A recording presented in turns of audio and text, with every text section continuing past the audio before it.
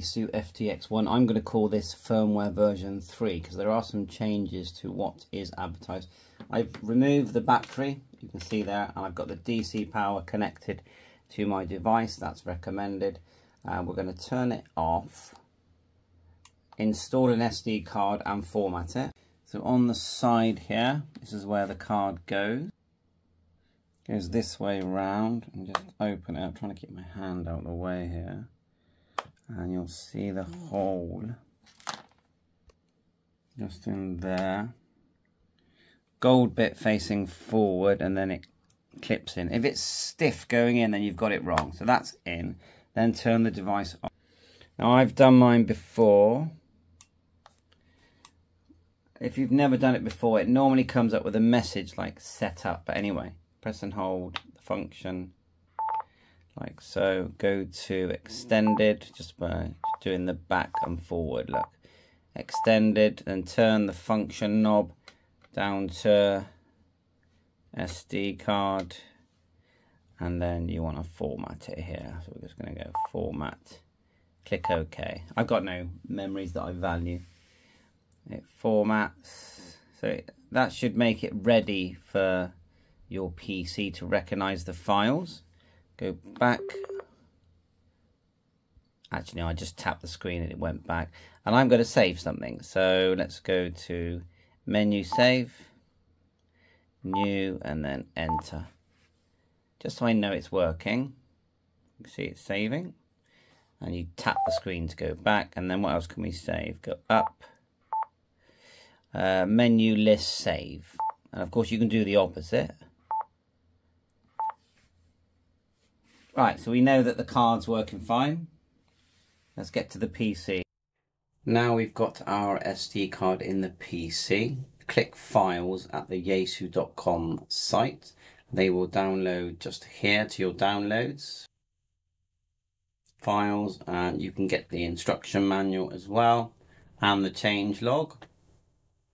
So we're just going to hit the files here, USA firmware, and it goes up to my downloads folder here. Let's click it and you'll see the files that we need just here. Double click where it says FTX USA, and these 5 we're going to drag them onto the SD card that's in my PC.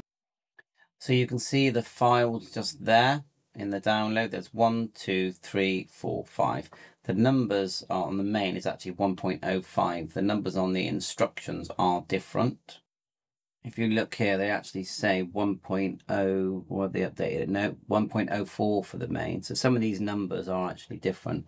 But anyway, advertised on the 27th of June. Gigaparts have just announced, and I'm sure others have, that there's now the SCU 66 separation kit, 10-foot and 5-foot versions.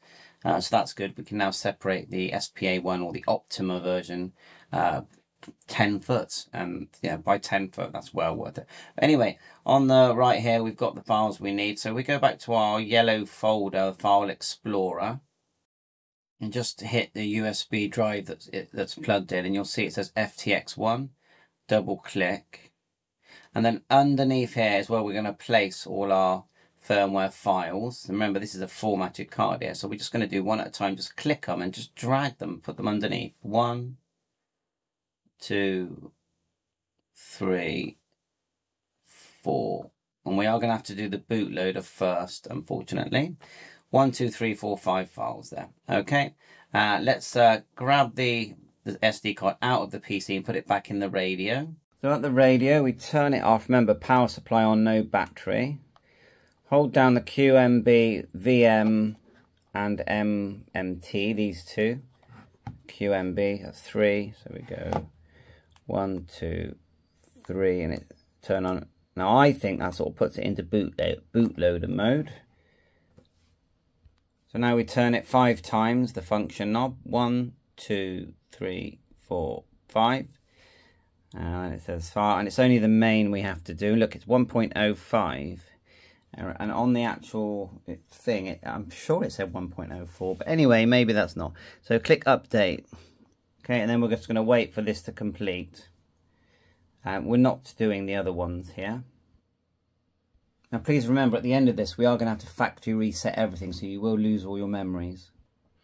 So it says once complete, it will turn off, and then you have to disconnect the power cord. Remember, there's no battery connected at the moment.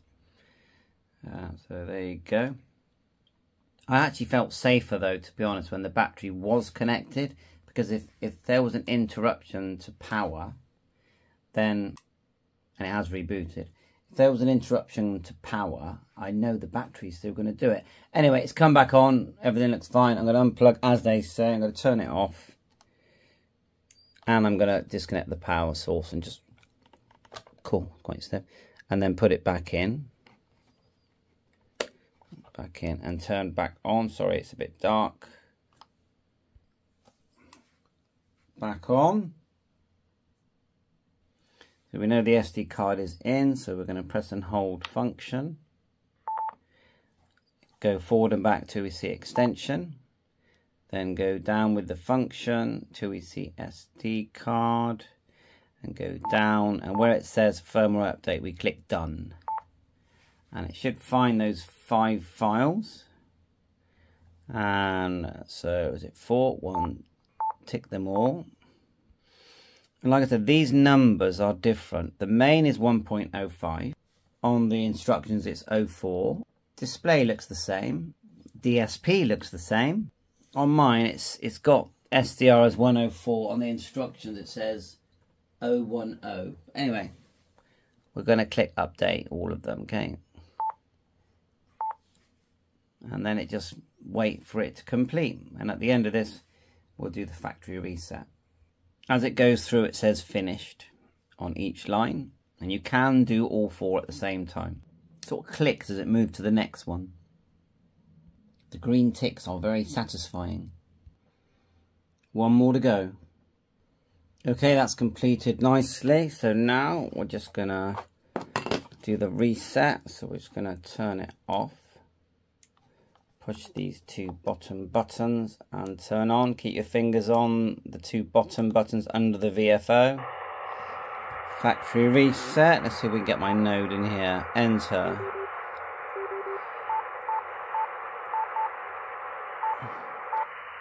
That's my node. And then we'll just go up on HF, see if there's anyone about. Just go up a bit there.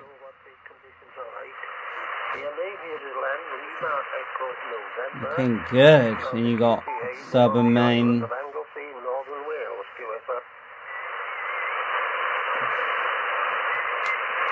And we'll show you the.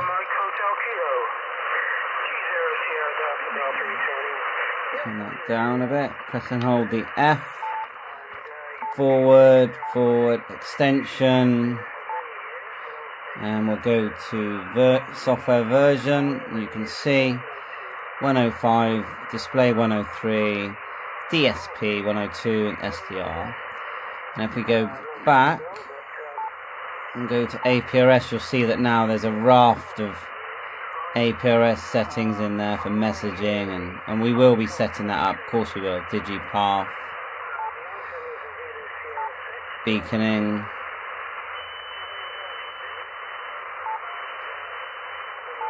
And that's it. Thanks for Yaesu. They're sorting things out, and as you can see, they've already released the fact that